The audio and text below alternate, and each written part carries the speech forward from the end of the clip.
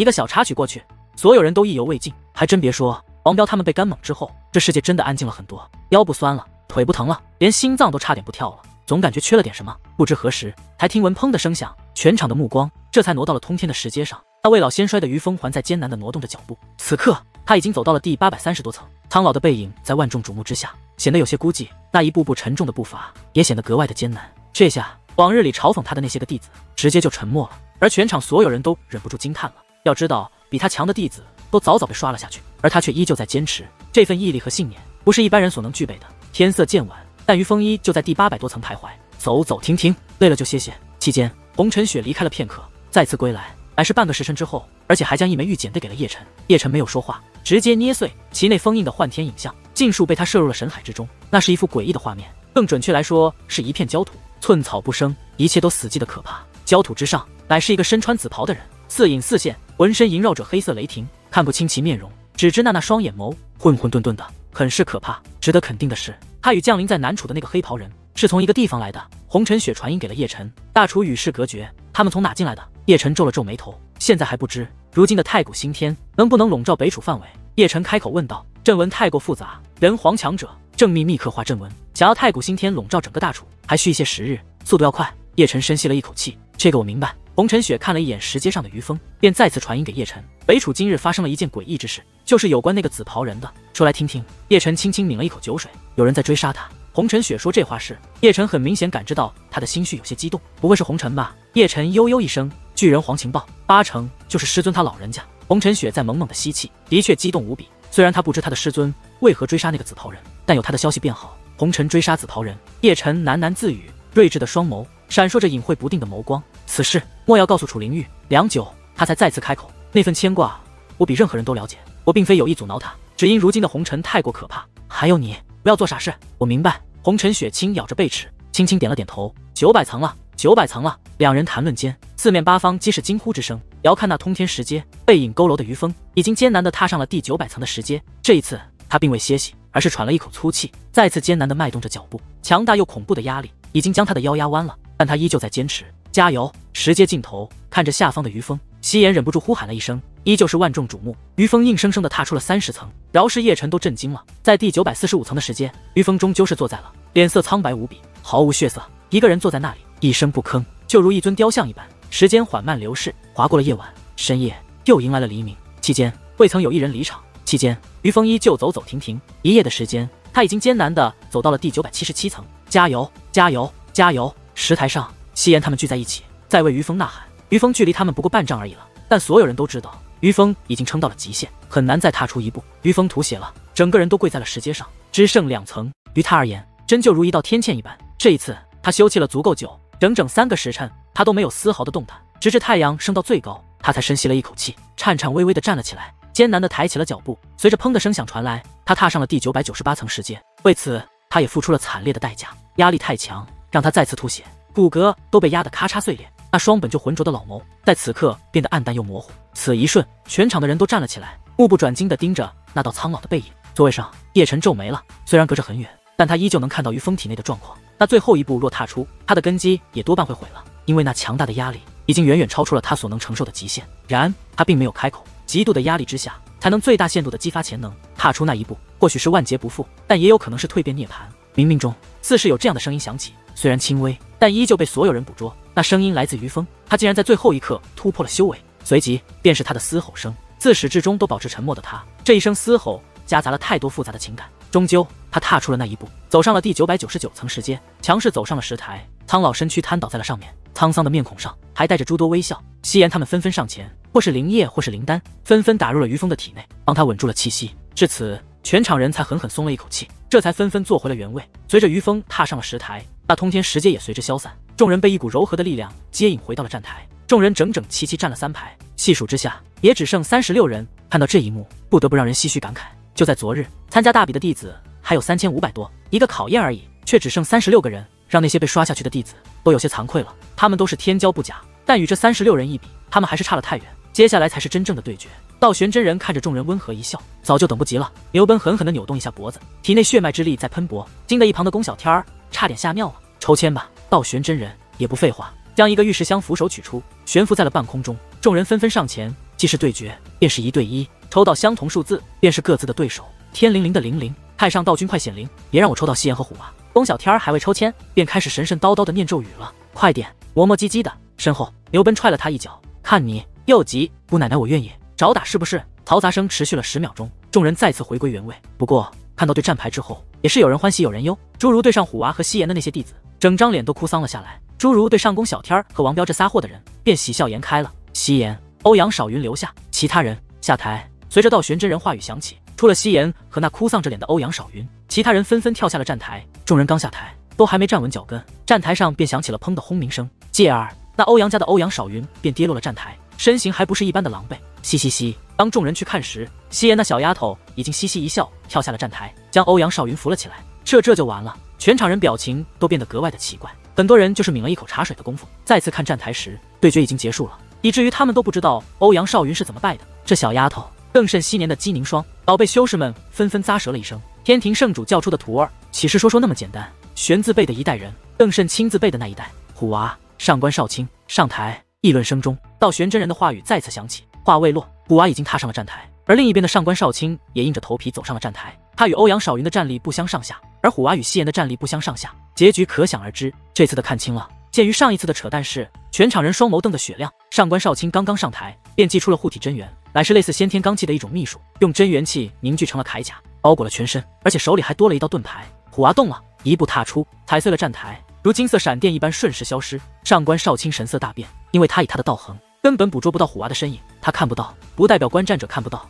特别是老家伙们眼中满是震惊之色。虎娃的速度和身法已经堪与他们媲美了。又是一声轰鸣，上官少卿飞出了站台，在即将坠落在地面时，被虎娃祭出了一股柔和之力拖住了。啧，如此迅速的结束战斗，观战者纷纷咂舌，都是玄字辈的弟子，这未免差距也太大点吧。如今一幕让太多人不由得想起了当年的叶辰和姬凝霜，亲自辈一代中，柳毅、周傲他们与他们差距也不是一般的大，就如如今的上官少卿他们与夕颜他们一般。不过这也印证了一件事，那便是这三宗大比，能与虎娃匹敌的只有夕颜，能与夕颜齐肩的也只有虎娃。牛奔、东方玉烟上台。议论声中，道玄真人飘渺的声音再次响起。话落，便闻一道砰的声响，拎着大斧头的牛奔便走上了站台。看得其彪悍的身形，全场观战者无不干咳了一声。相比牛奔而言，对面的东方玉烟就水灵多了，小巧秀美，如一个还未出阁的大家闺秀，有绚丽神华缠绕，虽有稚嫩色，却也掩盖不住那倾国之姿。玉烟妹子，小心了！牛奔眨巴了一下眼睛，一步踏出，瞬间消失。虽然是力量型的修士，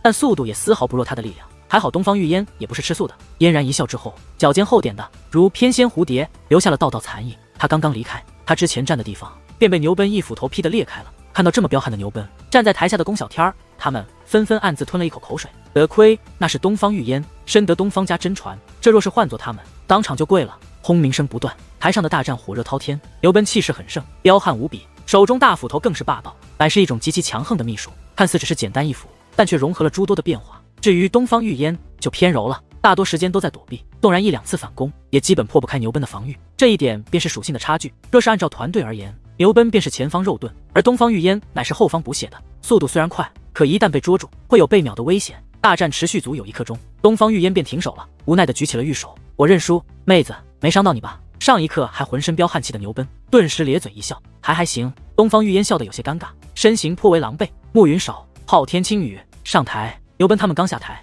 会场便响起了道玄真人的声音。话音未落，一紫一白2道身影便上了站台。而随着2人上台，观战者们便纷纷坐直了一分。南暮云北昊天，这是北楚2个南北极端的齐名的世家，他们的玄字辈一代的对决，自然会惹来各方瞩目。这其中也包括叶辰在内。论起辈分，他该是你的小侄子吧？红尘雪悠悠一声，如你所说。叶辰笑了笑，不由得看向了昊天世家的方向。正巧昊天玄阵看了过来，两人似有某种默契，目光刚刚交错，便各自挪开了。叶辰默然看向了台上的昊天青羽，隔着很远，他依旧能一眼看穿昊天青羽修习的乃是何种功法。他体内流着特殊的血脉，并不是很精纯。那暮云家的暮云少也是身负些许特殊血脉，两人血脉旗鼓相当，连修为都是并驾齐驱的。万众瞩目之下，两人纷纷动了。一如观战者所言，这场大战或许是此次3宗大比以来最惊艳的一场。两人战力不分上下，斗得如火如荼，各自都身负着家族的秘法，各种神通层出不穷，绚丽的神华笼罩了站台，迷蒙了观战者的视线。一息间还能听到苍鹰的嘶鸣和猛虎的呼啸，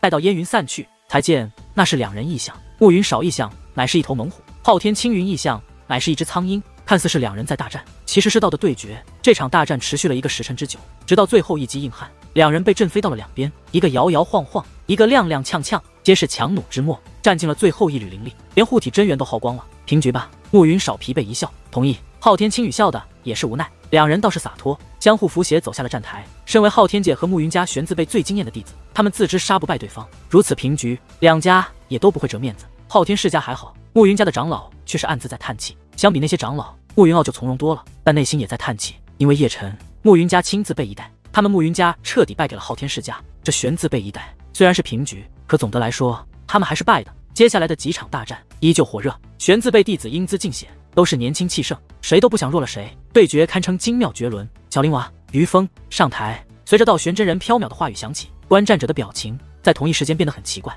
对战的双方有点不怎么协调。小灵娃只有巴掌那么大，生得粉嘟嘟的，像是一个小号的婴儿，而于峰未老先衰，甚是苍老，连走路都是颤巍巍的，怎么看都像是小灵娃的祖爷爷。这俩人的对决不用去看，只用想想都觉得别扭。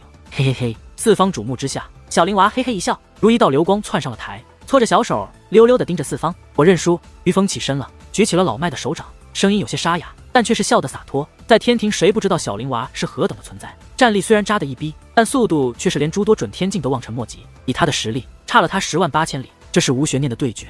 对于这一点，他还是很有自知之明的。于是乎，他成为了这次三宗大比以来第一个未战先降的一个弟子。对于这一点，四方观战者也并未感到遗憾。实力悬殊太大，并非有毅力就能弥补。哈哈哈！小灵娃的笑声响彻了整个会场，真就如一个不谙世事的孩子，又如一道流光窜了下来，绕着会场飞了一大圈，才在苏仙儿的玉肩上停了下来。这妞长得真好看。小灵娃嘿嘿一笑，都还不晚伸出小手摸摸苏仙儿柔嫩的脸颊。看着这么一个粉嘟嘟的小家伙，苏仙儿顿时母性大发，也下意识地伸出了玉指，戳了戳小灵娃的小肚皮。值得一说的是，那手感还是很好的。两人逗乐之时，又有两人上台了。他们一个是赵家赵雄之子赵子云，一个是南宫世家圣女南宫子月。赵子云如一个文弱书生，南宫子月如一个俏皮精灵，看得观战者纷纷摸起了下巴，不知咋回事儿。两人怎么看都是很配搭的一对。开战，道玄真人一语脱口，便推到了站台之外。然当场开打的画面并未发生。南宫子月眨巴着灵澈大眼，上下打量着赵子云，真是越看越顺眼，看得赵子云浑身上下都不自然了。你娶媳妇没？南宫子月大眼扑闪的看着赵子云。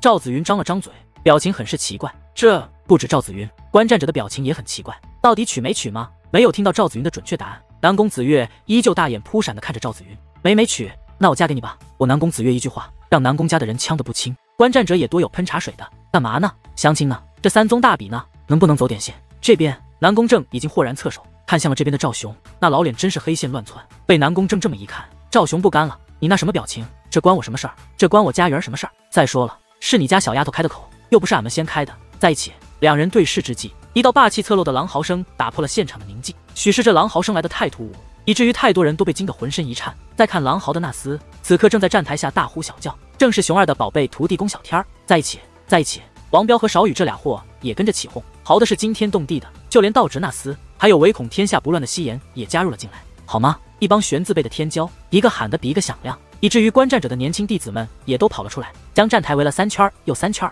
呼喝声是一浪压过一浪。这场面，道玄真人有些镇不住了，观战者们的表情也变得极其的精彩。你别说，你俩小家伙还真挺般配的。红尘雪轻语一笑，这就是所谓的一见钟情。三宗大比能促成一桩姻缘，倒也不错。叶辰不由得笑了笑，好不好吗？台上，南宫子月已经跑到了赵子云身边，抓着赵子云的胳膊不停摇晃着，像一个小妹妹在央求哥哥一般，纯真而烂漫。赵子云还在懵逼状态，人姑娘都没啥，她的脸庞倒是唰的一下红透了。我当你默认喽。南宫子月嘻嘻一笑，拖着赵子云便走下了台。这就完了。观战者们纷纷张了张嘴。三宗大比还有这么一出。子月，南宫家已经来人，把南宫子月拉走了。赵子云，来娶我哦。虽然被拖着带走，但南宫子月还不忘回头对着赵子云嫣然一笑。好。赵子云张了张嘴，还依旧在懵逼状态。云儿干得不错。赵雄来了，狠狠地拍了拍赵子云的小肩膀，笑得甚是畅快。对，又得准备份子钱。古三通那般不靠谱的老家伙们又纷纷语重心长地捋了捋胡须。一个小插曲虽然过去，但全场人依旧意犹未尽，不知咋回事儿。如今看看南宫子月和赵子云，越发的感觉两人有夫妻相。赵家赵雄他们的心情还真是不错，三宗大比都还能逛回来一个儿媳妇。相比赵家，南宫家那帮老家伙就吹胡子瞪眼了。虽然他们也看赵子云很顺眼，但这也太戏剧了。好好的一个丫头，说拐跑就拐跑了。火热的场面因为道玄真人一阵轻咳，才算真正告一段落。喜庆归喜庆，大比还是要继续的。宫小天儿、道直上台，等等等等。道玄真人话语刚落，便闻宫小天儿话语：他先是干咳一声，看向了道直，这才咧嘴一笑，看向了道玄真人：“俺们能不能一块上？”说着，这坨还不忘那王彪和少宇也拉到了身旁。哇擦！道直不干了，上下打量着龚小天儿：“小胖墩儿，你会的挺多，咋地？不敢啊？”王彪飙了一句：“那反正我不干。”道直直接把头扭了过去。他偷东西在行，打架可不行，打他们仨其中一个勉强可以，这要是仨一块上，他指定挨揍。大比没有此等规矩。一旁道玄真人温和一笑：“长老，你没听明白俺们的意思。”龚小天咧嘴又是一笑：“那我对战的是道直那傻逼，少宇对战的是欧阳潇，王彪对战的是司徒康，俺们仨一块上，他们仨也一块上，3对3阵容。”这道玄真人拉了一字长音，不由得看向了这边的叶辰：“他们同意即可，我没意见。”叶辰轻声一笑：“俺们同意，俺们必须同意。”道直、欧阳潇和司徒康那仨货纷纷点头，而且还很自觉地抱成一团。3对3嘛，谁怕谁？对嘞！龚小天儿、王彪和少宇纷纷跳上站台，对面道直、欧阳潇和司徒康也纷纷上台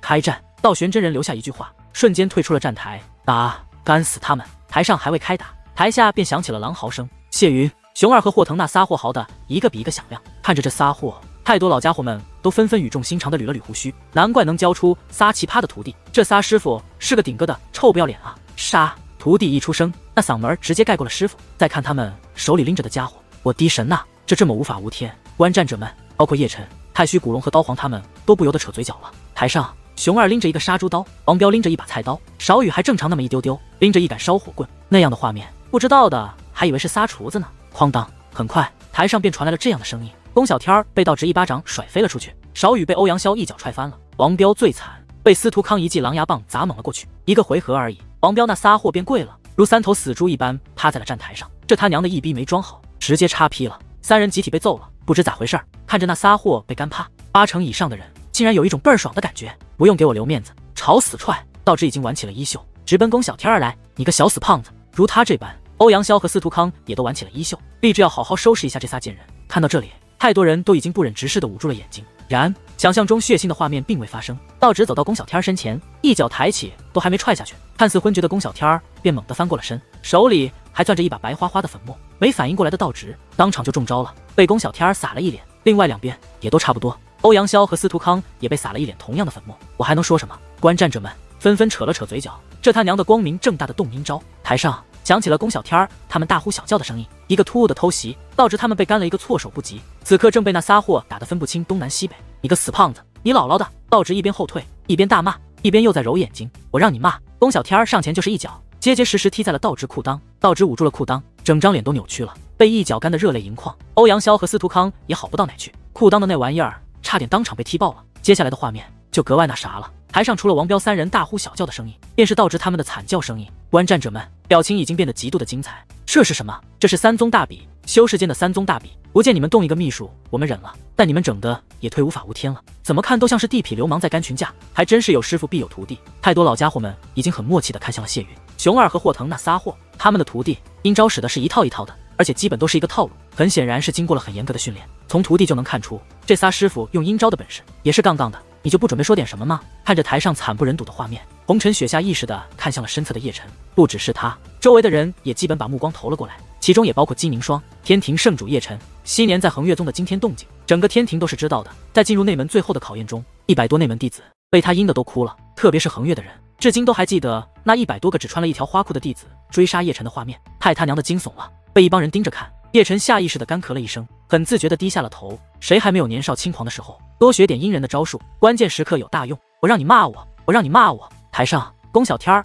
他们打的是酣畅淋漓，大呼小叫的声音在会场无限制地回荡着。再看到直他们，直接就趴了，被仨货当场干蒙圈了。随着3道声音不分先后的响起，道直、欧阳潇和司徒康他们被扔下了站台。至此，龚小天他们才纷纷甩了一下脑袋瓜子，抿了抿头发，动作是惊人的一致，就连说的话都是一样一样的。不可否认，俺们今天火气是大了点儿。此话一出，全场观战者纷纷抽搐了一下嘴角。你他娘的火气只是大了点吗？人仨孩子都被你们干的脸亲娘都不认识了，真是日了鬼了！这是多么伟大的爹娘，才生出了这么闹心的孩子？这个多么吊的师傅，才能教出这么奇葩的徒？100年难遇的旷世奇才，这么隆重的场面，俺还想说2句。首先，我要感谢我的师傅，感谢他大爷，感谢滚！龚小天话还没说完，全场便集体骂了一声，可谓异口同声，可谓是惊天动地，声音太过洪亮，差点给人孩子吓哭了。剩下的人上台抽签，随着道玄真人飘渺的话语响彻会场，西岩和虎娃他们再次上台，却只有16人、36人，两对决，该是决出18人。但因赵子云和南宫子月俩人情况特殊，以及昊天青羽和暮云少平局，便也只剩16人。一如第一次对战名单公布出来之后，诸多人的脸色便哭丧了下来，特别是对上西岩他们的那些个弟子。萧剑、虎娃上台，我认输。道玄话语刚落，一个身穿白衣的弟子便无奈地举起了手，以至于虎娃都没上台，便成为第一个晋级半决赛的弟子。我也认输。还未等到玄教人，一个怯懦的声音便响起了，那是青云宗的一个弟子，运气使然，让他对上了横越第一真传西岩。纵然不是一个宗门，他也深知西岩的恐怖，巅峰战力下的他也难在虎娃手中撑过3招。如此，西岩也是不战而胜，成为继虎娃之后第2个晋级半决赛的人。依旧未等到玄教人，牛奔便一步踏上了战台，指着台下的王彪：“你上来，我就不打了，我认你妹，干跟他干。”未等王彪把话说完，便被身侧的龚小天和少宇推上了战台。姐，下手轻点，推走了王彪。俩货很默契地看了向了牛奔。好说好说。牛奔一边握着拳头，一边扭动着脖子，笑盈盈地走向了王彪。我不打了，我不打了。王彪一边后退，一边呵呵直笑，退着扭头就跑。哪跑？牛奔速度更快，一脚将其踹翻了出去。接下来的一幕，观战者们就不忍直视了。王彪从被干趴就没站起来，牛奔干脆连战斧都没拎出来，直接压在他身上便是一顿暴锤。我说老牛，你这孙女也推彪悍了。看着站台上被揍得哇哇大叫的王彪，古三通这帮老家伙们纷纷看向了牛13，低调。牛13语重心长地捋了捋胡须，看得一帮老家伙都萌生出一种要揍他的冲动。下方大战已经结束了，被揍得连亲娘都不认得的王彪被扔下了站台。值得一说的是，牛奔走下站台时，那脸颊上还刻着一个大大的爽字。第4场和第5场，东方世家和北辰世家的天骄弟子可谓是一战成名，将各自对战的弟子打落了站台。晋级赛第6场，横越宗一弟子都没上台，直接认输了，因为他对阵的乃是小林瓦纳斯。第6场乃是欧阳家和西门世家的弟子，这俩人战得旗鼓相当，从黎明打到了夜幕降临，又从夜幕降临打到了黎明，战得可谓是精妙绝伦。直至第2日星辰漫天时，两人才分出胜负。西门世家的弟子稍弱一筹，败下了站台。龚小天、少宇上台。晋级赛第8场，道玄真人上台了，而后还不忘瞟了一眼摇头晃脑的龚小天和少宇那俩臭不要脸的贱人。此话一出，全场人的表情都变得有些奇怪，不知咋回事，他们总有一种不好的感觉。干死他！两道狼嚎声不分先后，龚小天和少宇都没上台，谢云和熊二那俩货便玩起了衣袖，打呼呼一蹦3丈高，徒弟还没开打，这俩师傅都颇有一场当场开干的架势。万众瞩目之下，那小胖胖墩儿和少宇纷纷走上了站台，吸引了全场的目光。这一次两人倒是不一样，变得正经了很多，而且一脸认真的模样。两人并非当场开打，而是对立而战，如2座雕像一般，一动不动，就那么四目对望，没有丝毫要开干的架势。不知道的还以为他们用意念在大战呢。看美女，看美女！万众瞩目之下，两人纷纷动了，动作惊人的一直，话语都惊人的一直，就连表情也惊人的一直。哎呦我去！全场人纷纷揉了揉眉心，本以为那俩货难得正经一次，现在看来这是想多了。两人战了那么久，这是酝酿的怎么用阴招？所有人揉眉心之际，大呼小叫的声音从站台上传来，两人开干了。事实证明，两人还是很有默契的，阴人的招式他们都懂，而且还是惊人的一个套路：撒石灰粉、踢人2弟、敲闷棍、用迷香。我很喜欢这俩小家伙。看着站台，诸葛老头意味深长地捏了捏胡子，有我当年的风范。老夫掐指一算，他们无涯道人话都没说完，便被一侧的一道吐血声所打断了。众人一愣，纷纷侧手看向了叶辰，而且表情还不是一般的奇怪。咋地了这是？看个比赛还能给你看吐血了？不可否认，我是被气到了。叶辰若无其事地抹掉了嘴角鲜血。你们继续，我去撒泡尿。说着，叶辰干咳了一声，起身走了出去。什么情况？一帮老家伙的面面相觑。哎，咋还脱衣服呢？下方响起了咋呼呼的声音，把众人的目光吸引了过去。这一看，一帮老家伙集体抽搐了一下嘴角。但见站台上被揍得鼻青脸肿的龚小天扯下了自己的上衣，露出了那一身的肥肉。可笑的是，那后背上还刻着东倒西歪的仨大字：一条龙。这厮大呼小叫的拎着狼牙棒，依稀可见的是那浑身的肥肉一坨坨的都在晃动。对面少宇也不干了，扯下了外衣，后背上也奇迹般的刻着一条龙。看到这一幕，男弟子们纷纷张了张嘴，女弟子们一个个捂住了双眼，男长老们一个个抽出了嘴角，女长老们一个个都愣了。站台上这样的声音接连不断的响起，不得不说的是，两人敞开膀子开干，动静还真不是一般的小，整个站台都被绚丽的神华给笼罩了。这边叶辰已经独自一人踏入了天庭大殿，刚刚走入大殿，他便一口鲜血喷了出来，整个人都半跪在了地上。他抱住了直欲炸裂的头颅，痛苦的低吼着，脸庞都扭曲了，通体萦绕的竟是暴虐的黑色雷霆，一道道都在撕裂着他的圣体躯体。又是天谴，叶辰虽然神智变得不清晰，但却很清楚是何种力量在攻击他。这一次天谴来得太突兀，让他措手不及，还好他扯了一个不是理由的理由，这才没有引起众人的怀疑。不知何时，他的低吼声湮灭了，他又一次扛过了天谴，苍白的脸色回归了红润，暗淡的神光变得璀璨耀眼。缠绕其身，通体都有异彩喷薄，圣体磅礴的气血再次翻滚汹涌。殿外走进一人，仔细一看，乃是太虚古龙。古三通等人不知道，他如何不知道？叶辰遭了天谴啊！太虚古龙一声暗叹，迎出了一张云椅，静静地坐在那里，静等叶辰醒来。外面嘶喊声震天，大殿中却是沉静一片，天色开始变得昏暗。如老僧禅坐的叶辰，圣躯才豁地颤动了一下，缓缓睁开了双眼。醒了。太虚古龙饶有兴趣地看着叶辰，天谴的感觉不好受吧？这次来的有点凶猛。叶辰揉了揉眉心，过去多久了？不长，2天而已。2天？叶辰一愣，大比可结束了，就等你了。太虚古龙悠悠一声，转身走出了大殿。你徒儿最后一战，你应该在场。大比会场一片静寂，所有人的目光都放在了战台之上。战台上，西岩和虎娃一左一右伫立。三宗大比最后一战，对决双方便是他们。看着他们，让我不由得想起当年的叶辰和姬宁霜。又有老家伙们唏嘘感叹了，他们的徒儿比他们当年更惊艳。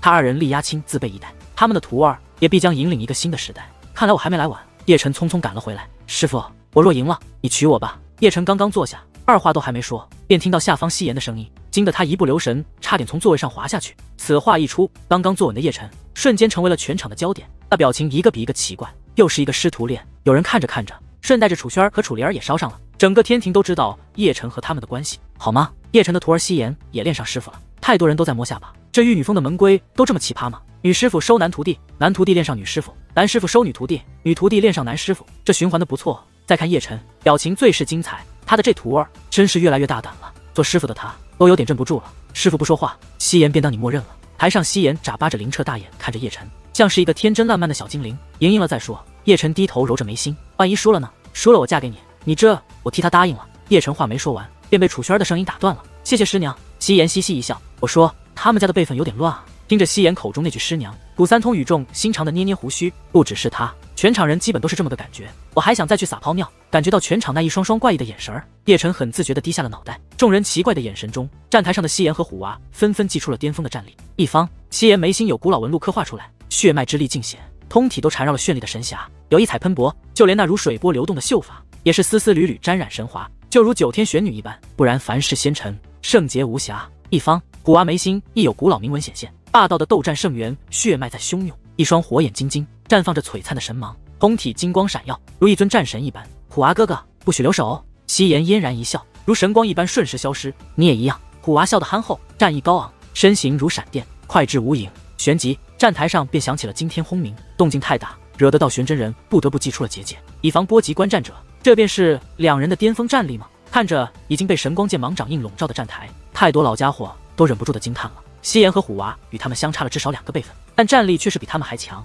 他们已经被亲自被一代强压一头，没想到又被玄自被一代赶超。惊叹声中，站台上又是一记碰撞，光晕在扩散，撞的结界都嗡嗡颤动。西岩不掐印诀，挥手一掌，推出了一片紫色海洋。虎娃出手强势霸道，无退反进，手中乌铁棒抡动，似能砸他10万江山。紫色海洋被其一棍轰开。西岩一笑，一步登天，玉手张开，一掌按下虚天，拜诸多神通混合的秘术，带着几十种玄妙变化，虚无空间以肉眼可见的速度在崩塌开。虎娃逆天而上，依旧是一棍轰穿了那遮天掌印，凌霄飘雨，万花天灵。西岩单手掐诀，缥缈的虚天瞬时一颤，有飘雨和花瓣相互交织，看似绚丽，却是玄奥无比，并非群攻神通，而是一种神奇的法阵。棍扫八荒，虎娃举起了乌铁棒，直插天穹，一棍融合道则和神通，搅动着风云，那交织的飘雨和花瓣不断在碎裂，凝聚的法阵当场湮灭。西岩翻手取出了凌霜剑，凌天一记封神诀，带着摧枯拉朽的威力。虎娃铁棒擎天，不偏不倚地挡住了那一剑，那片虚无空间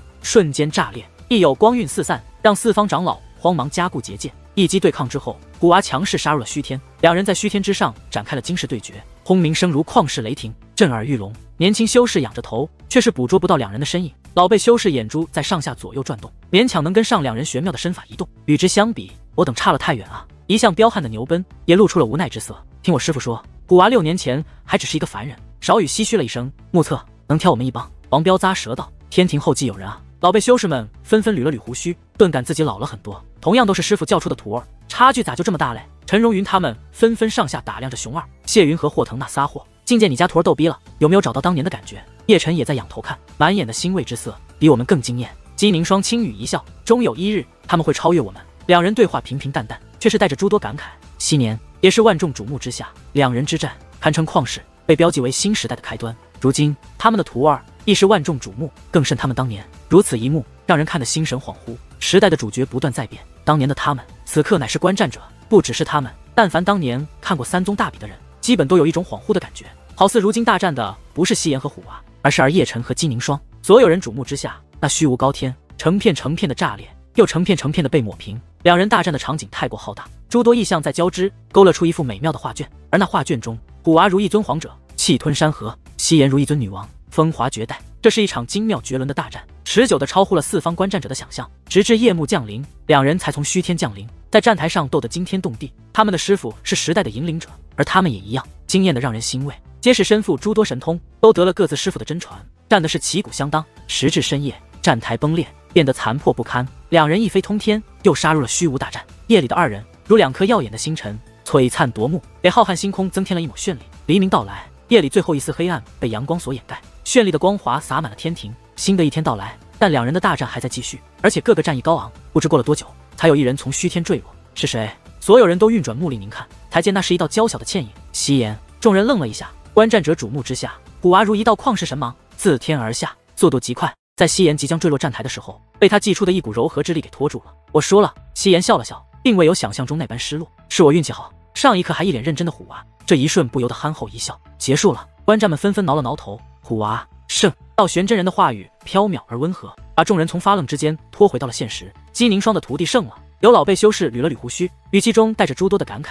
昔年三宗大比，姬凝霜败给了叶辰，今朝三宗大比，叶辰的徒儿败给了姬凝霜的徒儿，这是替师傅扳回了一城吗？小子，尴尬不？古三通饶有兴趣地看着叶辰，这有什么可尴尬的？叶辰像看傻逼似的看着古三通，要我说，你俩也上去干一场，让俺们也乐呵乐呵。无涯道人语重心长地捋了捋胡须，此话一出，叶辰微微侧手，他身侧的姬凝霜也扭过了头，看得无涯道人浑身发毛。当我没说，天庭第一真传虎娃，天庭第二真传夕颜，天庭第三真传小灵娃，天庭第四真传牛奔，天庭第五真传赵子云，天庭第六真传北辰风，天庭第七真传南宫子月，天庭第八真传欧阳少天，天庭第九真传道直。随着道玄真人一道道洪亮的声音响彻会场，九道身影纷纷走上云阶。赵子云、南宫子月和道直是什么情况？看着不断走上云阶的九人，叶辰愕然地看着身侧的红尘雪，不是早被刷下去了吗？你一泡尿撒了2天，这其中有很多事儿，你可能不知道。古三通抠了抠耳朵，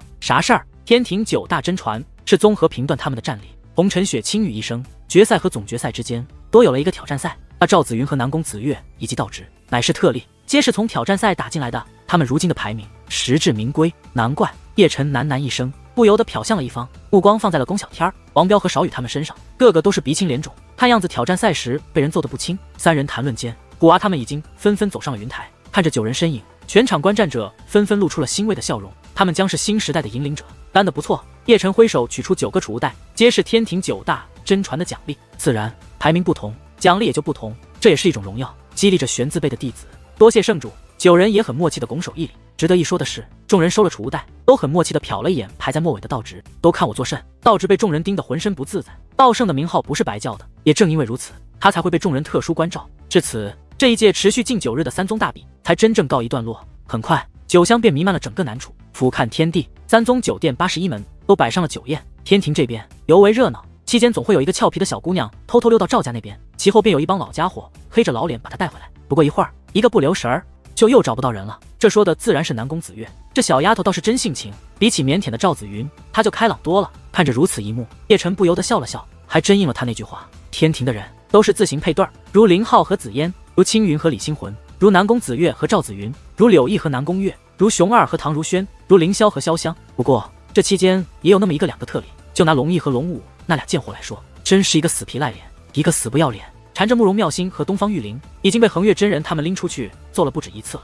我爱上了一个女子。叶辰感慨之际，喝得脸红脖子粗的谢云说的一把鼻涕一把泪的，看其神态尽显颓废，难得见他意志这般消沉。哎呀呀！熊二和司徒南他们纷纷唏嘘了一声。哪家的姑娘？叶辰笑了笑，看向了谢云。暮云世家，喜欢就娶。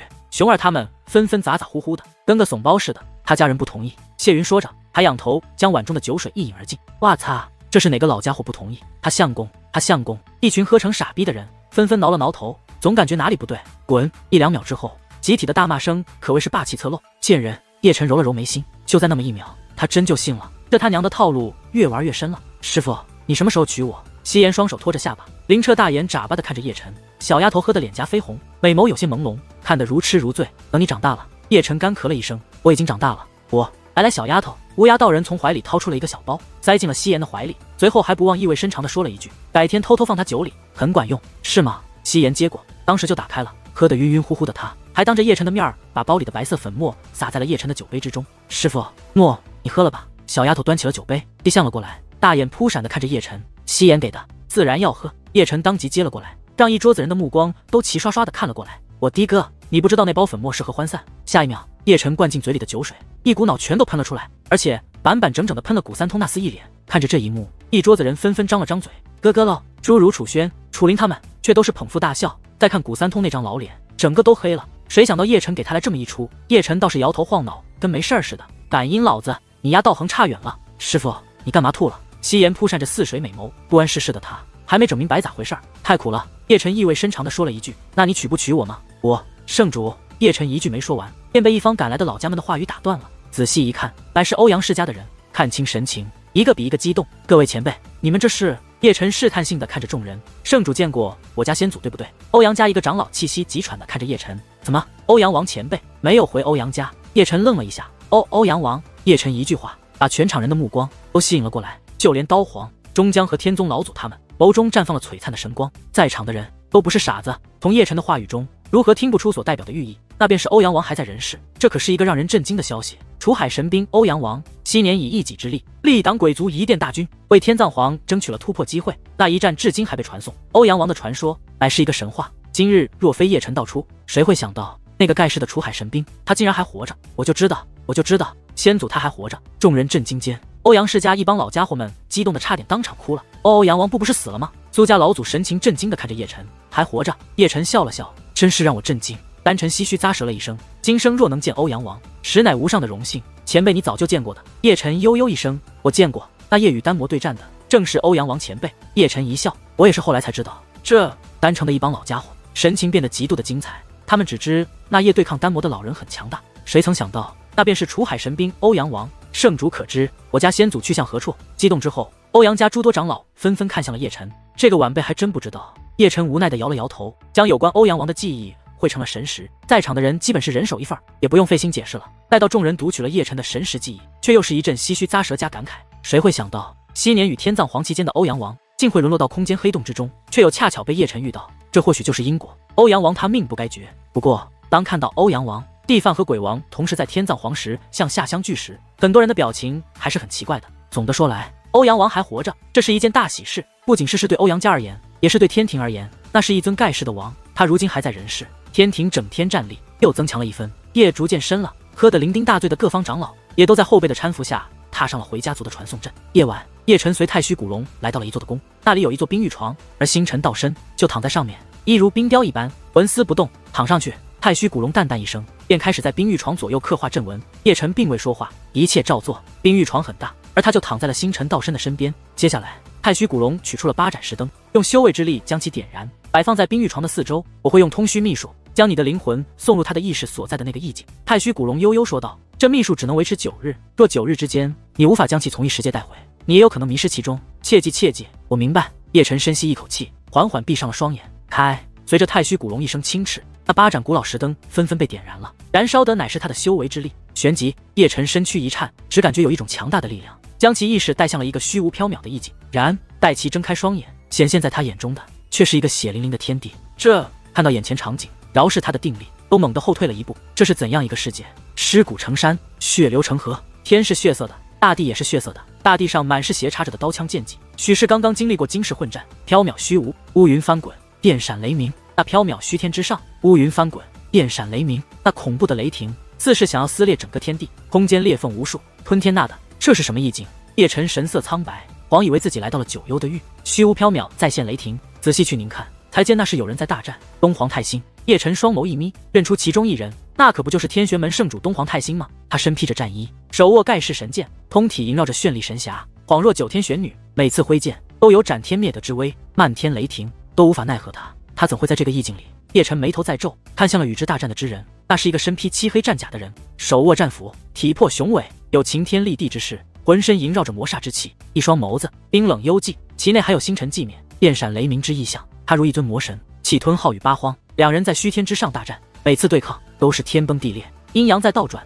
乾坤在颠倒。纵然只是意境，但叶辰心灵却是战栗，直欲跪伏下去。不知何时，东皇太星的神剑断裂了，被那魔神一斧劈得横飞出去，绚丽神血如雨倾洒，东皇太星都败了。那人是什么？叶辰神色惨白无血色，整个身躯都在颤抖，天地在动荡。那魔神握着沾血战斧，一步步走向东皇太星，步伐平稳缓慢，许是身形如山沉重，每走一步，天地都会颤动一下。他君临九天，气盖八荒，如一座8000丈的巨岳，无人可撼动他半分。见状，叶辰慌忙看向另一片虚天，东皇太星已经起身，踉踉跄跄，站都站不稳了，浑身伤痕无数，每一道伤口处都有乌光萦绕，化解着他的精气。昆仑神女不堪一击，魔神开口了，声音冰冷而威严，说的每一个字都伴随着雷霆轰鸣。东皇太星再次吐血，许是承受不住魔神的盖世威压。魔神冰冷一笑，眉心有数眼睁开，射出了一道雷霆之光，威力摧枯拉朽。然那道雷霆之光还未击中东皇太星，便被蓦然出现的一道漩涡给吞没了。仙轮天道，叶辰一愣，猛地看向了另一方虚天，天地又一次动荡，那是人走路的声音，身体亦如山岳沉重，踏得天地轰隆。血雾弥漫中，一道模糊人影显现，自从古老岁月而来。他身形挺拔，如大山巨岳，通体金芒环绕，耀眼的神辉绽放，如一颗耀眼星辰，璀璨无比。他脚踩星河，头悬神鼎，披着黄金铠甲，手握露天大戟，恍若一尊征伐万域的八荒战神。那是叶辰身躯一颤，怔怔地看着那八荒战神，他竟与他长得一模一样。六道仙轮眼，叶辰死死盯着八荒战神的双眸，并非一只6道仙轮眼，而是一双6道仙轮眼。那是我吗？叶辰张了张嘴，看着一步步走来的八荒战神，他心神有些恍惚。混沌神鼎，浑天战甲，浩宇星辰，6道仙轮眼，荒古圣体，本尊等你很久了。魔神开口了，看着那八荒战神，露出了森白牙齿。你不行，让他来。八荒战神开口了，声音平淡沙哑而飘渺，带着力震9天的威严。还未大成，是谁给你狂妄的资本？魔神冷哼，一步踏碎了虚天，一斧凌天而下，带着灭世之威，似是能劈开这万道诸天。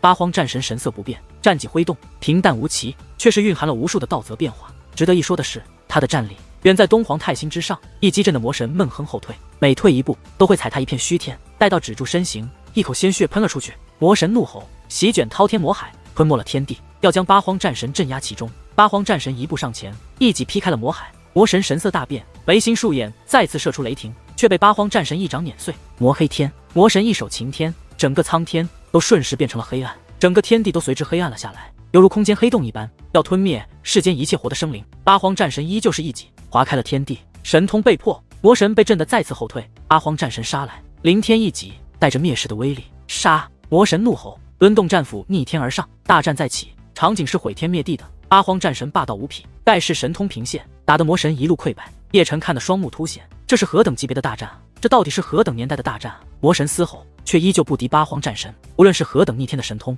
在八荒战神面前都是虚妄。随着鲜血洒满虚天，魔神的头颅被八荒战神一击斩落，整个魔躯都被八荒战神碾成了飞灰。天地在此一瞬陷入了宁静，只有血雾汹涌，遮天盖地。叶辰怔怔地看着八荒战神，心神恍惚。这只是意境，但一切的都是那般真实。虚天之上，八荒战神已经背起了东皇太星，一步步远去。见状，叶辰慌忙跟上，与那八荒战神期间，死死地盯着他的一切。大地都战死了，我们还有退路吗？东皇太星无力地趴在八荒战神背上，神色凄美，口中不断溢血。在漫天飘飞的血雾中，他的美眸之光甚是暗淡。诸天万域还没输，八荒战神声音甚是沙哑。这意境是诸天万域。叶辰心惊，下意识地看着四方虚天。放下我吧，我累了。东皇太星双眼迷蒙，轻语声呢喃，相信叶星辰，他可以做到。八荒战神依旧迈着沉重步伐，那张棱角分明的脸庞之上刻满了岁月沧桑的痕迹。我们总要为后世搏一个未来，若他失败了呢？东皇太星笑得凄美，那便还有我。八荒战神笑得疲惫而沧桑。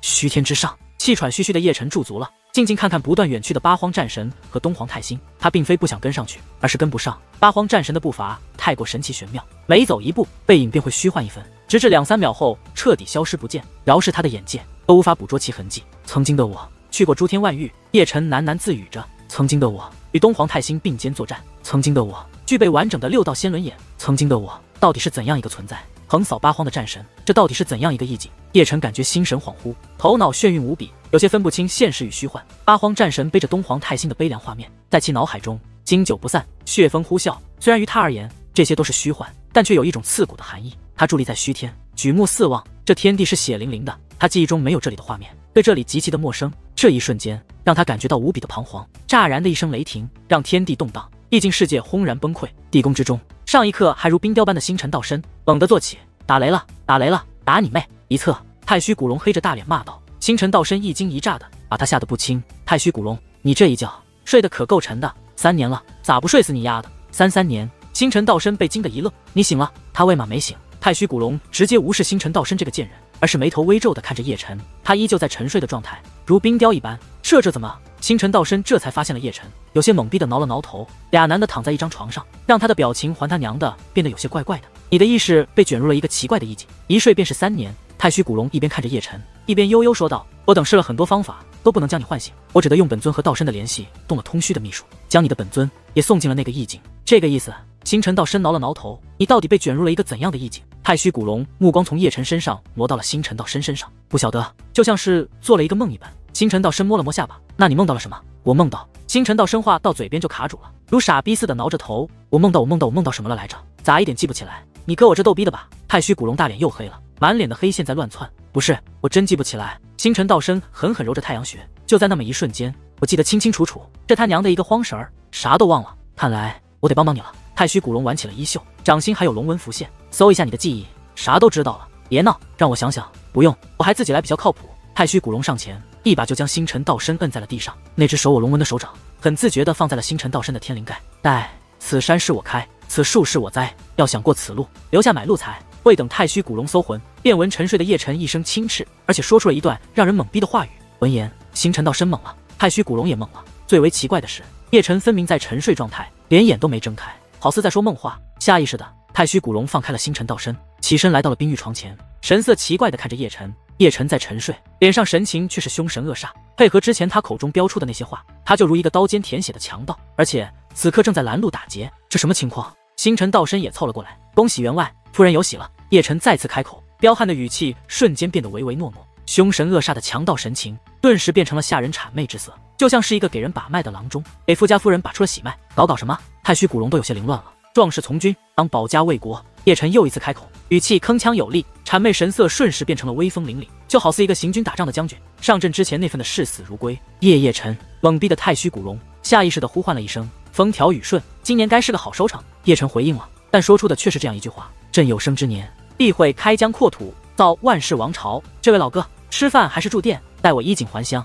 便来娶你。等我翻过这座山，便是云阳。走完这一标，我请大家喝酒，管够。叶辰不断的开口，说出的竟是一些奇奇怪怪的话语，而且他每说一句话，神情和语气都会截然不同，好似扮演着各种角色，时而如强盗，时而如将军，时而如郎中，时而又如店小二。奇怪的是，他自始至终都并未睁开双眼，而那一句句怪异的话语，就好似在梦呓的一般。来，让我来。星辰道身意味深长地拉开了太虚古龙，而后翻身跳上了冰玉床，整个人都骑在了叶辰的身上。继而这厮便开始挽衣袖，随后他还不忘唾了一口唾沫在手心，狠狠地搓了搓。末了，他才扬起了巴掌，对着叶辰那张脸就呼了过去。啪！把掌声甚是响亮。沉睡的叶辰整个脸都被对歪了。醒，给我醒！醒，给我醒！星辰道身一巴掌呼得很带劲儿，一把打还一边大呼小叫的。看着星辰道身这般彪悍，太虚古龙张了张嘴，别说挨上一巴掌，看着都他娘的疼。不知何时，星辰道身才揉了揉鼻子，很自觉地从冰玉床上走了下来，跟没事人的。事实证明，老大他的确不知在装睡。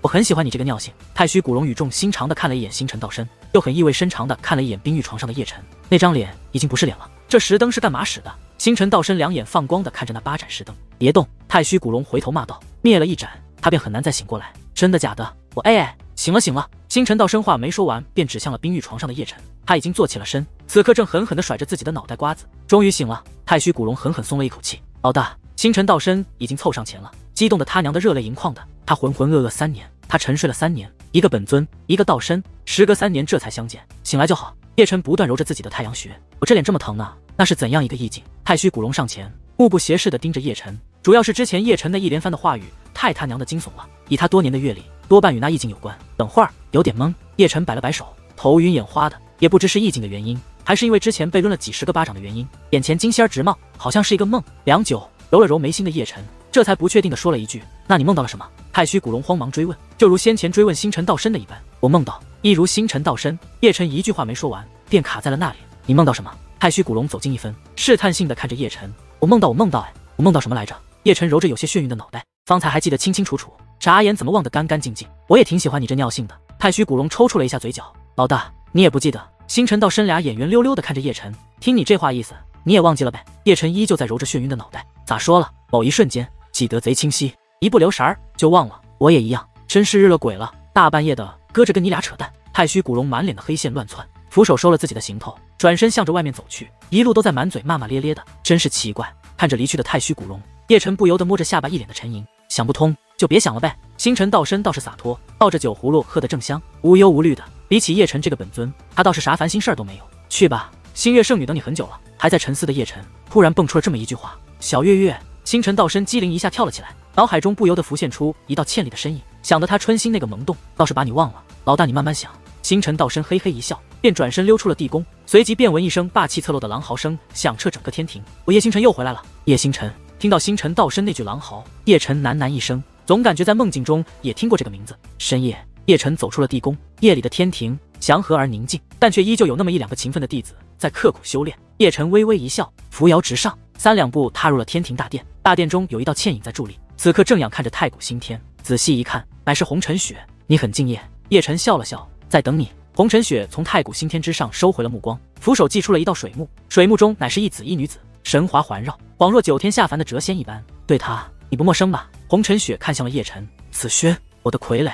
叶辰淡淡一声，神色中闪过了一丝哀伤。知道子轩真正身份的也只有他和太虚古龙，他是一具傀儡不假，但其体内却是藏着女帝月伤的一丝残魂，这一点与太虚古龙有些相像。他们都与曾经的天下至尊有千丝万缕的关系。至于他脸上为何闪过一丝哀伤，自然是想到了昔日在南诏国的种种。他有时会在想，若那时子轩不飞走，他便可以护送他回到南楚，便也不会有其后凄惨的事情发生。可偏偏造化弄人，子轩的飞走让他最后的希望破灭，便只能寄希望于天香古国国师李潇。而一来二去中，终究还是出了变故。他不仅仅是一尊傀儡吧？叶辰沉思间，红尘雪开口了，话语带着诸多深意。你我不用绕弯子，直接说，我师尊在追杀降临在北楚的紫袍人，而他也在追杀那个紫袍人。红尘雪轻语道，他也在追杀那个紫袍人。叶辰喃喃一声，眸中闪着隐晦不定的眸光。事实证明，他的确不是一般的存在，战力可与我师尊比肩。你师尊和紫轩皆是通天之辈，灭了那紫袍人应该不难。被他逃了。红尘雪无奈地摇了摇头，他逃进了嗜血殿总部，有嗜血殿的护佑，饶是师尊和紫轩的战力也只能望而止步。你的意思是说，紫袍人与嗜血殿有莫大的关联？叶辰微皱眉头地看着红尘雪，尚且不知。红尘雪沉吟一声，以如今情报看，他们必定达成了某种协议，但无论是何种形式的联合，于南楚天庭都不是好消息。我让你调的兵呢，已于昨日到达指定位置，继续追查那个紫袍人，还有紫轩以及你的师尊红尘。叶辰说着，已经起身一步走出了大殿，其后还有飘渺的声音传回来，夕颜交给你了。明白。红尘雪深吸了一口气，怎会听不出叶辰话语中的意思？这是要让他吵死训练。依旧是深夜，叶辰走出大殿，降临在了天庭一座不大不小的山峰之上。远远他便看到了一个苍老的身影，此刻盘膝在云团之上，吸纳天地精元。那是于峰，一个未老先衰的少年，只有10几岁，便已经苍老不堪。其修为和血脉不见得有多惊艳，但其毅力在同辈人是鲜有人可以比肩的。见过圣主。见到叶辰到来，于峰慌忙起身，恭恭敬敬地行了一礼。不必多礼。叶辰微微一笑，一只手已经放在了于峰的肩膀上，血脉之力和圣体本源齐出，颇具侵略性的涌入了于峰的身体。于峰一声闷哼，神色瞬时变得痛苦了，却是紧咬牙关，因为他知道叶辰在帮他，这是无上的殊荣。他的命运或许会在此刻如凤凰涅槃一般重获新生。很快，他的白发便以肉眼可见之速度褪去了白色，恢复了黑色，那佝偻的身躯变得挺拔，那褶皱的皮肤变得光滑有弹性，那双浑浊的老眸也恢复了清明，如泉水一般清澈。这才是16岁该有的年华。叶辰笑了笑，依旧没有收回手掌，而是用血脉之力和圣体本源帮其洗炼身躯，拓宽其各大经脉。于峰身躯不断在颤动，波波声响接连不断，修为在一路的攀升。这并非是叶辰在助他突破，而是他的根基太浑厚了。所谓厚积薄发，便是这个意思。他的身体如一座巨大宝藏，而叶辰的血脉之力和圣体本源便是打开那个宝藏的钥匙。也正如叶辰先前所说，于峰缺的不是修道的毅力，而是一个机会。临近黎明，叶辰才收回了手掌。于峰一口浊气吐出，神情激动不已。如今的他不再苍老，就是一个风华正茂的少年，精力旺盛，生机蓬勃。多谢圣主。于峰热泪盈眶，说着就要跪伏在地，安心巩固修为。叶辰祭出一丝柔和之力，将其托起，而后便转身消失在了山峰之上。直至他远去，才有一道飘渺的声音传回来：你当是一个有故事的人，放手去做。南楚天庭会是你最坚实的后盾。山峰之上，于峰如一座丰碑一般伫立，似是永不会倒塌。叶辰的话语让他热血澎湃，他从未感觉到如此温暖，也从未如现在这般感觉南楚天庭如此强大。正如叶辰所说，天庭不只是一个名号，还是一个强有力的后盾。天色已经大亮，叶辰来到了通往横月的传送阵前，那里有一道身影伫立，似是在等待着他。仔细一看，乃是太虚古龙。磨磨唧唧，太虚古龙没好气的瞥了叶辰一眼，便转身走进了传送阵。我也没让你等。叶辰不以为然，抬脚走进了传送阵。我都没看出来，天庭圣主还这般善解人意。空间通道中，太虚古龙阴阳怪调的看着叶辰。于峰是个好苗子，那是人才，这话我信。太虚古龙摸了摸下巴，悠悠道：说起来，他与曾经的一位大帝极其相像。我说的不是容貌，而是秉性和毅力。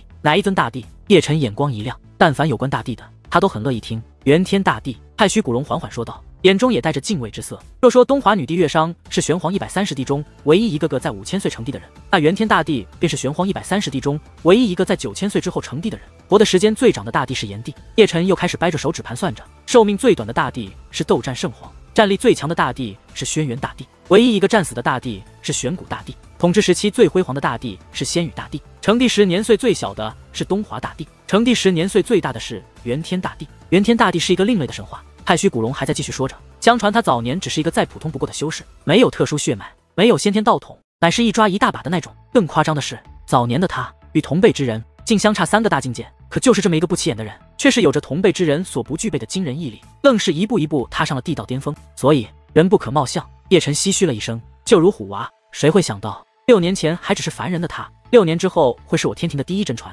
不说元天大帝，说说你。太虚古龙转变了话题，话语颇有深意。九阳之日将近了，我记得。叶辰深吸了一口气，你或许可以先交代一下后事。怎么，你对我这般没有信心？叶辰饶有兴趣地看着太虚古龙，你或许不知，那寂灭神铁是荒古圣体的克星。太虚古龙道出了一则秘辛。克星？叶辰愣了一下，怎么从未听你说起过？如今说也不晚。你说的克星是指哪方面？各个方面。太虚古龙淡淡开口。寂灭神体和荒古圣体从荒古时代便是天敌，寂灭神体更是以斩灭荒古圣体为至高荣耀。我可以很负责任地告诉你，寂灭一族的神王曾经绝杀过一尊堪与大帝齐肩的大成圣体。真的假的？叶辰惊到了，能与大帝齐肩都被绝杀了，寂灭一族的那个神王还能绝杀大帝不成？大成圣体虽有与大帝齐肩的战力，但绝杀大成圣体和绝杀大帝是2个概念。太虚古龙缓缓说道，我说过，天道循环，一物降一物，就如大成混沌体，大成圣体和大帝之间的关系一般，大帝是至尊一样的存在，除非大成的荒古圣体，否则无人能斩灭他们。这世界真是奇妙。叶辰深吸了一口气，我发现一个很有趣的事情，你可想听？直接说，哪那么多废话？杀手神朝的圣子和杀手神朝的神王神玄风好像是一个人。太虚古龙摸了摸下巴，你这玩笑可一点不好笑。叶辰神情精彩的看着太虚古龙，我见过杀手神朝的圣子，也不止一次见过杀手神朝的神王神玄风。太虚古龙悠悠说道，他们有着一样的血脉，一样的道则，这不是最重要的，最重要的是他们有着一样本命灵魂烙印，同样的本命灵魂烙印。你确定？叶辰一脸不信地看着太虚古龙，不要质疑我太虚古龙一族的眼界。这么说，挑战我的是神王神玄风了？叶辰眉头拧到了一块，以他的身份，以他的级别，以他的修为，竟会屈尊向我下战书？等会儿，叶辰似是想到了什么，我也见过神王神玄风，我也见过杀手神朝的圣子，他们的秉性根本就是判若两人，所以我才没有真正下结论说他2人就是同一个人。太虚古龙悠悠一声，有同样的本命灵魂烙印，却是有相差颇大的秉性，通常这样的2个人只有一种可能性。我明白了。叶辰眸光乍然一闪，明白什么了？太虚古龙饶有兴趣地看着叶辰，杀手神朝圣子是神玄风的道身，孺子可教也。说话间，2人纷纷从传送阵走了出来，自求多福。太虚古龙悠悠一声，一步走出了地宫，转眼消失不见。这句话你该对那人说。叶辰冷笑一声，若真是神王神玄风，那他自然没有取胜的把握，但若只是神玄风的一个道身，那他何所畏惧？纵然道身可借本尊战力，纵然寂灭神体先天克制荒古圣体，但道身毕竟是道身。心里想着，他已经走出了地宫，一个大跨越落到了玉女峰上。叶辰从天而降，小若曦扬起了小脑袋，灵澈大眼中满是新奇之色。天庭圣主就是不一样，连落地的姿势都那么潇洒。不远处传来了话语，语气中带着调侃，再看那说话之人，可不就是上官月儿吗？又来蹭饭。叶辰走来了，怀里还抱着小若曦，瞎说，这一大桌子我也有帮忙的。上官月儿干咳了一声，诺，盘子是我端的，筷子是我摆的，还有那个琼浆玉露也是我倒满的。哎呦喂，没把你累着吧？那倒没有。吃饭了。小若曦嘿嘿一笑，很自觉地坐到了叶辰身边，随后还不忘对着叶辰做了一个鬼脸。来，去找你大娘，有奶吃。叶辰刮了刮小若曦的小鼻子，你给我滚！楚轩狠狠瞪了一眼叶辰，但小若曦已经过来了，顺着他的腿便往上爬，而且还很自觉地自己找奶吃，惹得一桌子人咯咯大笑。有饭吃，真高兴。叶辰已经开动了，比小若曦还自觉。哇，好香！每当此时，都会有这样的声音响起，这一次也不例外。众人看去时，一道人影已经落在了玉女峰上，乃是一个青年，吊儿郎当的。乍一看玉树临风，仔细一看，不知道的还以为是一个地痞流氓呢。最主要的是，那货长了一张和叶辰一样欠抽的脸。没错了，来人是星辰道身，搓着手颠颠的跑了过来，硬生生的挤出了一个位置，坐下就吃，分明就没把自己当作是外人。来，多吃点儿，吃得饱饱的，待会儿老达我送你上天去转转。要不咋说叶辰是老大呢？一个劲儿的往星辰道身碗里夹菜。你又吓唬我！星辰道身咧嘴一笑，你那小女友嘞？上官玉儿眨巴着大眼看着星辰道身，差点把正事儿忘了。星辰道身当即放下了碗筷，而后一个潇洒的甩头，继而又很自觉的抿了抿头发。老大，我求你个事儿，你求人办事儿都是这妖牛逼哄哄的吗？叶辰一边吃着一边说着，不是，我真有事儿。星辰道身一脸的认真，说说看，你跟我去一趟新月宫呗，顺便帮我提个亲，提亲。星辰道身一句话，让满桌子人的目光齐刷刷的全聚集了过来，顿时现场的气氛变得格外的诡异，众女的眼神也格外的奇怪。一个道身去提亲，这事儿听着这么别扭呢？而且众女看着看着，便不由自主的把目光放在了还在扒拉米饭的叶辰身上。他是你的道身，你们记忆相通，他俩若是成亲了，晚上洞个房，脱个衣服啥的，在你这就是现场直播。而且他们好奇的是，星辰道身和星月圣女若成亲，他们的结合能不能生下孩子？退一步说，若是能生下来，那算是谁的孩子？叶星辰的，叶辰的。老大，我答应了。众女注视之下，叶辰摸了摸嘴角油渍，对嘞。星辰道身嘿嘿一笑，转身就跑了，跑出3、5步又折返了回来，很自觉的将桌上一盆鱼羹给烧走了。他走后，众女的目光纷纷集聚到了叶辰的身上，表情依旧很怪异。有情人终成眷属，我这是积善缘。对于众女的目光，叶辰很随意的耸了耸肩，整个天庭都知道他是你的道身。楚灵儿看着叶辰说道，以这种身份去提亲，星月宫能同意了才怪，